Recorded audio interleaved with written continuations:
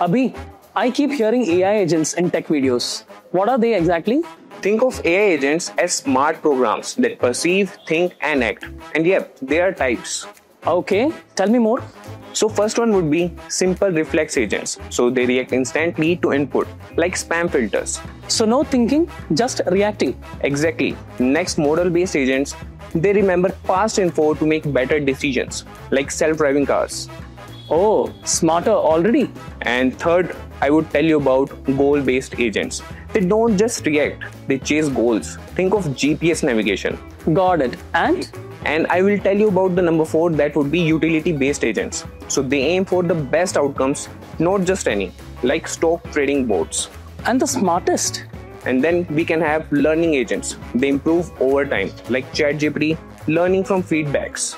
That's wild. So agents range from rule followers to actual learners. Exactly. And the future, all about combining them.